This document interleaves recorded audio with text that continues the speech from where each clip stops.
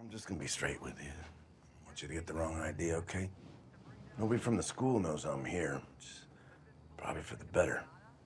I just want to ask you, man to man. Stop hitting that kid. You're a big guy, you know better. It's just a kid. You know what would happen if I reported any of this? You could be in some serious legal trouble. I think you ought to mind your own fucking business, Coachy. You're right, absolutely.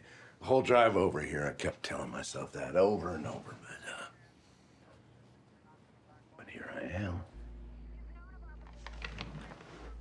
Get the fuck out of my house. Help me out here. I think we can make a deal. You promise not to touch that kid again, and I'll promise not to ever come break your left arm. You threatening me? It depends.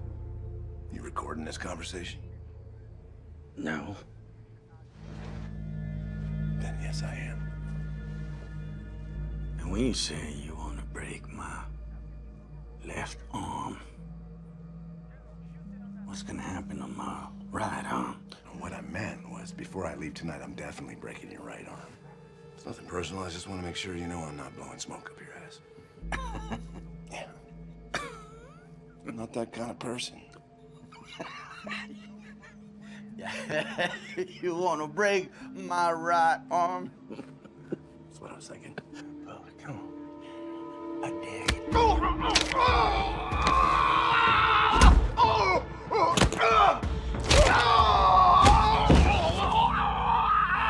Now, that's a binding